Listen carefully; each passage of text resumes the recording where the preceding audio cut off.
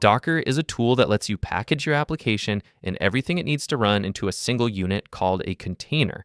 And that container will run exactly the same way on your laptop, on a server in the cloud, or on your coworker's ancient Linux machine.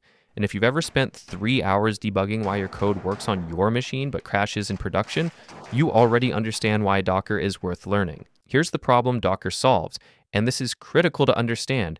When you build an application, it doesn't just need your code. It needs specific versions of libraries, specific system dependencies, specific environment variables, and a whole ecosystem of stuff that has to be configured exactly right. In the old days, you'd deploy your application to a server and spend days installing dependencies, configuring the environment, and praying nothing breaks. Then someone invented virtual machines, which let you package an entire operating system with your application, but VMs are stupidly heavy because you're literally running a complete OS inside another OS, which wastes gigabytes of RAM and takes minutes to boot up, and honestly feels like using a sledgehammer to hang a picture frame. Docker containers are different, and this is where things get brilliant. Instead of packaging an entire operating system with your application, Docker containers share the host machine's operating system kernel, but keep everything else isolated. Your application runs in its own little sandbox with its own file system, its own network configuration, its own process space, but it's using the same underlying OS kernel as the host machine.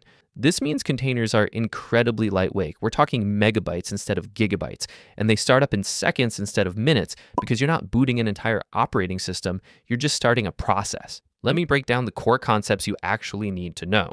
A Docker image is basically a blueprint or template for your container. It contains your application code, all the dependencies, the libraries, the system tools, everything packaged together in layers.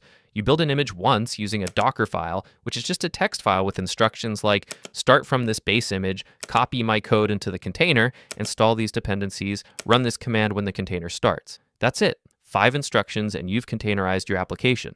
No complicated setup, no server configuration, just a simple text file that anyone on your team can read and understand. Now here's where Docker becomes incredibly powerful for development and deployment. When you run Docker build, it creates your image layer by layer, and Docker's smart about caching these layers. If you rebuild your image and only your application code changed, Docker reuses all the cache layers for dependencies and system packages, making rebuilds insanely fast.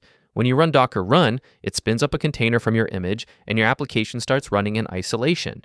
You can have 10 containers running the same image on the same machine, and they won't interfere with each other because they're all isolated. You can map ports from the container to your host machine so you can access your web app. You can mount volumes to persist data, and you can connect containers together to build complex applications. The real game changer is Docker Compose, which lets you define and run multi-container applications using a simple YAML file. Most real applications aren't just one service. They're a web server plus a database plus a cache plus maybe a message queue.